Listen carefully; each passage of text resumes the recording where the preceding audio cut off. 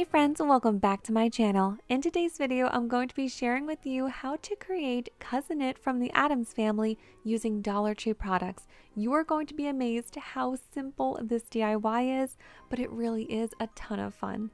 But before we get started, if you are new here, please do consider subscribing down below. There's going to be a ton of Halloween content on the way very soon. The first thing you're going to need to create Cousin Itt are his iconic sunglasses, and I picked this pair up from the Dollar Tree. They usually have this one in stock. I've actually used it in the past for other DIYs, so they've had this exact pair for a few years. The other thing you're going to need are these Hula Skirts. That's actually why I'm sharing this DIY a little bit early, because Dollar Tree still has these on the shelves with their summer items.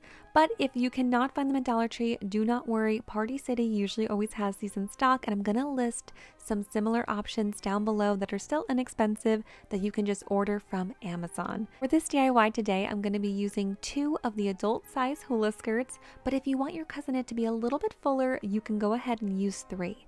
Now the third thing we're going to need is a hat. I found this one at Dollar Tree in their party supply area. It's just a plastic hat, but these are some of the other options they had. This hat here actually came in black, which would be perfect for Cousin Itt. I just wasn't loving the shape of it. Dollar Tree also had these sun hats, which could work as well, but once I saw this hat, I knew it was the perfect shape.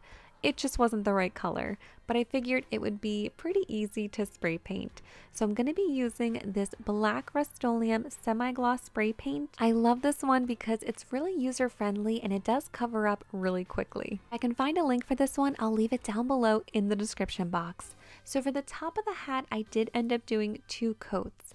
And then once that was completely dry, I flipped it over and I did 1 quick coat on the inside. Here is how it turned out when it was completely dry. So you can see it definitely covered up that blue. The inside I wasn't as worried about, so I just did 1 quick coat because I knew you weren't going to really see it.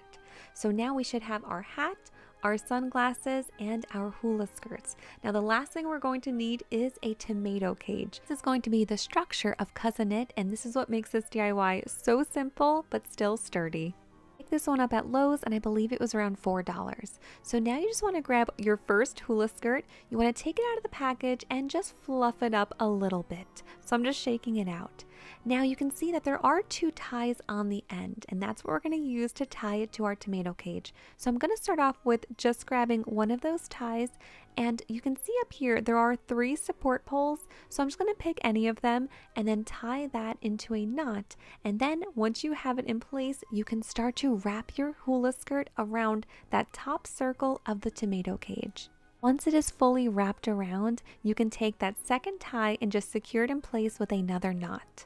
You can really start to see the body of Cousin Itt taking shape, but it's still looking a little bit thin, so now you're going to want to go ahead and grab your second hula skirt and just repeat that same process. So I'm going to tie a knot with my first string, wrap it around, and then secure it in place with that second string. Here is a close-up of how I tied the string to the supports. So now if you have a third hula skirt, you could of course just repeat those same steps just to make it a little bit fuller. I'm just going to leave these 2 though.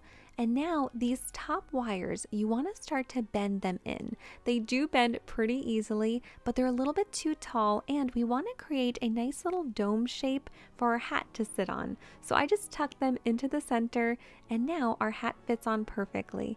And when we're all done, if you just want to put some hot glue on those wires, you can to secure it to the hat.